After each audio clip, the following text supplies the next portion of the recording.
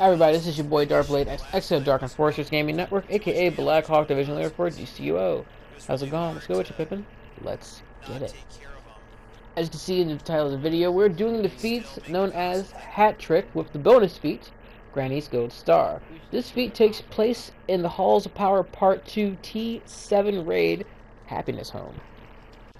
This raid has a regular version and also an elite version. Both the feats, Hat Trick and Granny's Gold Star, can only be completed in the elite version. So keep in mind, you guys want to make sure that you're well prepared to do this feat. As you guys know, I do my feat videos from the perspective of someone first being able to come into content, and I really can't suggest that with this type of thing. Let's see, the highest CR here was 126, and when this came out, the highest CRs at the time were 116. I'm not really going to suggest coming in here and trying to do that feat at 116. I would definitely say at least 120 and up. But with the changes now, because this is not like how it was when it first launched. With the changes now, I kind of want to say at least 130 and up. Some might say, nah, you need to say 140 and up. But it really depends on you and your group. Let's say your whole group, I don't know, maybe 130, 140 and up. It's hard for me to say for this feat, or for these feats, because this feat is about survival. You must not just beat it, you have to survive. There can be no deaths, depending on which feat you're going for. Right, this is all about survival. And all about, I want to say patience. Some people say burn, I'm going to say patience. It's really all about you and your makeup.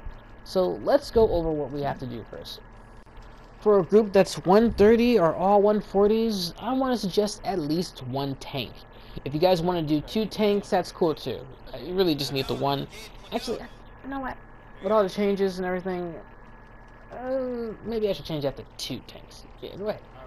Yeah, 1 or 2 tanks is good, especially since this is the elite version and there's been some changes.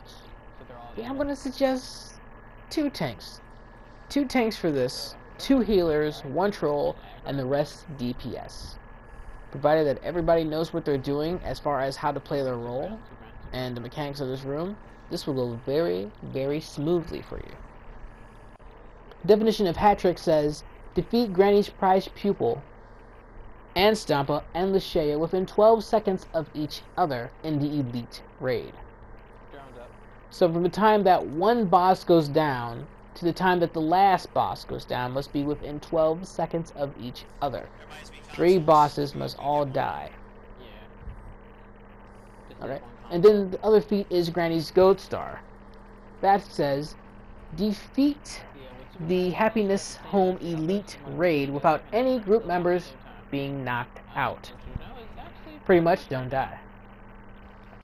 Granny's Gold Star is pretty much just straight up survival. No one can die. I'm going to suggest a high CR for that, but do what you guys want. I really want to suggest 130 and up. Strongly want to say 130 and up. I don't think you gotta be 140, but of course, let's face it, the higher your CR is, that means you have better gear. That means you have better stats.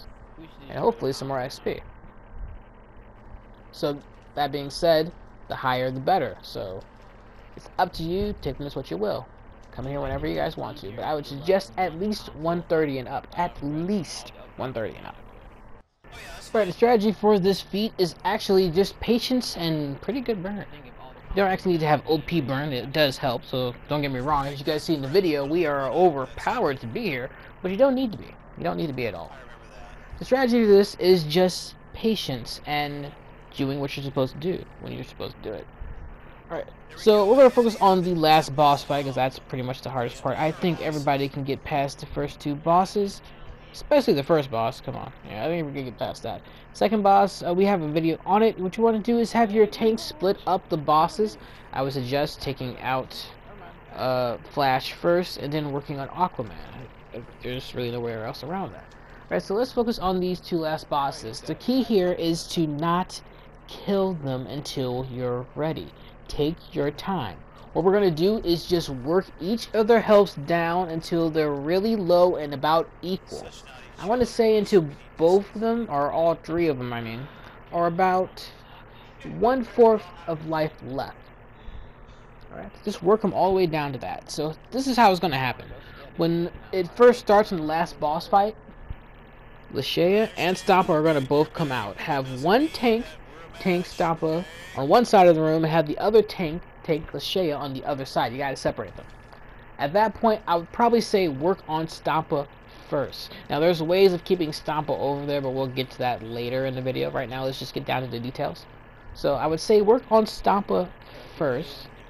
Bring her health down a little bit. Bring her health down to about halfway in her health bar. Halfway. At that point, switch over to Luccess and bring her halfway. Alright, now that both of them are at halfway, that means that when you add the health together, about a full health bar has been lost. At that point, Black Adam or Superman will be free and come down to attack you. Alright, at that point, and this is if you want to do this, I kind of suggest doing it. But if you want to, this is where you guys can start bringing out some trinkets or pets or sidekicks or whatever. And not all of them at the same time, keep in mind. They're not out here to do any damage. They're here just to distract. You see, for some reason, Superman and Black Adam love targeting sidekicks, trinkets, pets, instead of actual players. For some reason, I don't know. As you've been watching this video, you'll notice that everything else is getting hit, except for the players, really. So that's one of the things. You want to just have somebody always rotate having their pet or sidekick or trinket out. Don't bring them all out at the same time, because we all have cooldowns, right? If they're all out, that means there will be a period of time where there's nothing out. So just keep rotating them. And you can do this from the very beginning of the raid, because you know in the very beginning you're getting your shot with a laser or lightning. You know, so you can just keep it just like that if you want. Alright, now, anyway. Once that full health bar is lost, Black Adam or Superman will come down, like I said. At that point, you want to start working a little bit on Superman. Okay, now remember, Luccess and Stompa are at halfway. You can pick whether you want to hold off on Superman, because he's going to be pretty much distracted with the pets and stuff like that. You can pretty much just leave him to himself. Now, he will attack and punch people occasionally, but his laser beams are going to go towards the pets and trinkets. You don't really have to worry about him too much. So what you can do is work back on Stompa and Luccess. Bring both of their healths down to 1/4 each. So the health bar, they should only have about 1/4 of life left on both of their health bars. At that point, start working on either Black Adam or Superman. Alright, and now this is key. I'm saying 1/4 because I believe that's a good enough health to where you can just kill one and then move to the next, kill it, then move to the next, and then kill it. Alright, so with that being said, I would work on work on Black Adam or Superman and just take them out. Get rid of them. Put them away. Put them away. And I know this strategy might leave time for Superman to enrage, so there's something else you guys can be doing too at the same time. There are 4 consoles in the room. When you first come into the room, 1 is destroyed. So there are 3 working consoles. What you can do is destroy 2 more of those consoles, leaving 1 up. Now the reason we're destroying consoles is because every time you destroy a console, it makes it harder for Superman or Black Adam to enrage. However, you do not, under any circumstances, want to destroy them all. Because if they're all destroyed, that means that the enragement will happen super fast. So what you want to do is leave at least 1 up. That will ensure that you have the longest time possible before someone enrages. Alright? Now, with that being said, other strategies, you should be able to get this feat pretty easy. But let me give you guys one last tip. With Stompa, it might be hard trying to keep aggro with her, especially with her breaking tanks aggro. They are scripted to do that, right? So there's Atrocitus in Assault and Battery, there's Grundy in Blackest Night, and here's Stompa. They're all scripted to break aggro, but there is a way that you can keep aggro on you, especially if you know what you're doing. As a tank, there are things you can do to ensure that you keep aggro, especially if your group is helping you out, and that is key. This will take a team effort. A team effort. Alright? There are aggro tiers in this game. There's tank powers at the very top. Nothing's higher than it. Tank powers. The second tier is heal powers. The only thing higher than it is tank powers. After that is damage. everything that is damage-wise fits into here. Powers, weapons, anything you name it. Also in that damage category, we can throw in Troll. Because Troll powers, unlike Healer and Tank, when someone switches to a Troll, they do not drop damage output. And that is because they need to be able to regen power back. Now that might have changed a little bit with Stat Revamp, but I don't believe it has, but don't quote me on that. It should still stay the same as far as, you know, being able to damage full power. Anyway, so that means the third tier is damage, and then the fourth tier is proximity. And those are the 4 tiers of aggro. So as we said, Stampa is able to drop tank aggro, so tank's powers are gone. That leaves just healing, damage, and proximity. So who's going to get the aggro then? Is it going to be the healer with his powers? It should be, but for the most part, a healer is not spamming his powers like that. Unless he is, then yeah, he's going to be getting the one attacked the most. But that's not always the case. So then who really is going to be getting the aggro? Damage is going to get the aggro. And who are the fastest damagers, or the ones who damage the most? DPSs. So for the most part, you're going to see a lot of DPSs getting aggro in here. So how can the group help to make sure that the tank never loses aggro? And I do mean never. If the group knows what they're doing, you will never lose aggro. Slowing down your attacks. Don't slow down your burn, slow down your attacks. When you see that Stampa has stopped and dropped tank aggro, stop doing anything. Just block. Just block, or run away, or move out the way, you know what I'm saying? If you see she's coming towards you, don't just block, move out the way.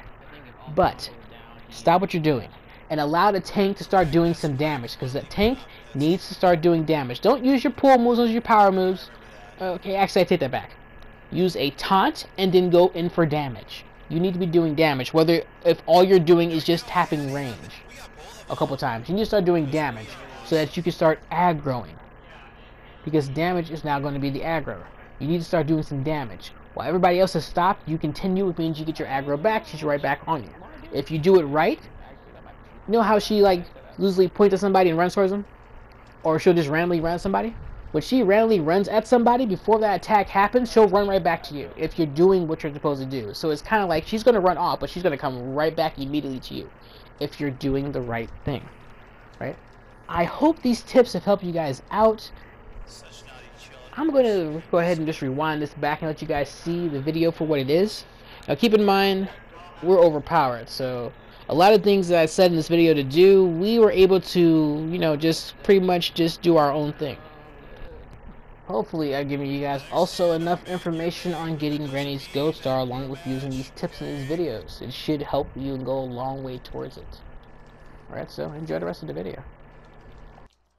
We don't have to worry about the consoles. The big issue the last time was about too much damage was going to consoles. It was really hard to not take care of them.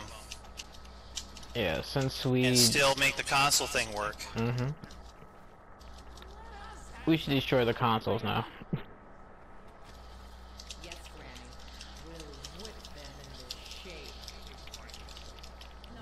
Although I think it was easier if you left one console up and all the other consoles down, I believe.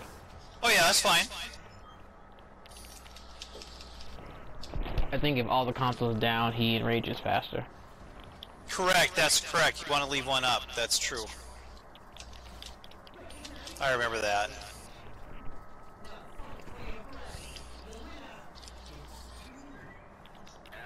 There we go, it had to happen. We got both of them. Because we are awesome. Yeah. Yeah, in Elite, yeah, you get both in the Elite.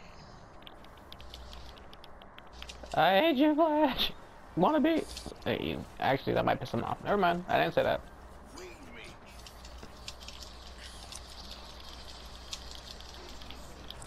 Alright, he's dead. I totally said that.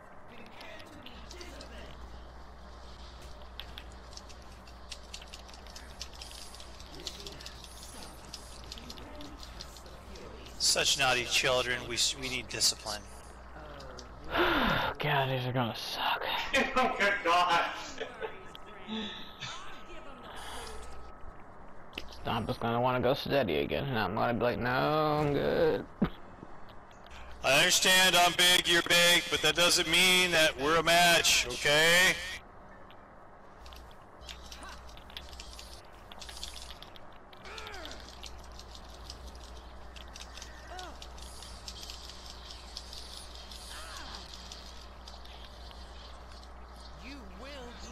Try to keep him I'll even. go get the... Okay, now... Look out! Kayden, look out! There you go.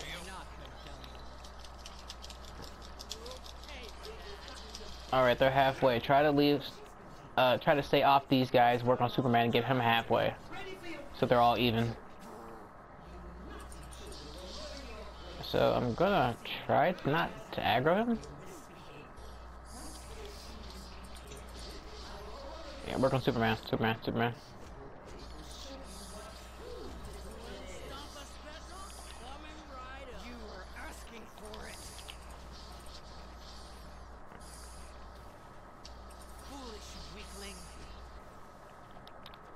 Drone's up.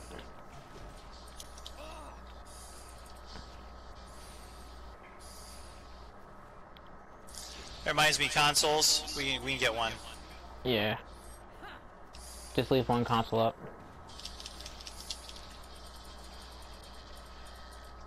Yeah, with Superman's health is that the same as the others, I'm gonna group them together and then we're gonna kill them all at the same time. Which you know is actually pretty much right now. Yeah, I took one out. Okay. Alright, looks like... Okay, we've got one. We've got our one Bosses, kill console the up, bosses, so kill we're the good. bosses. Superman's down. Kill the bosses right now.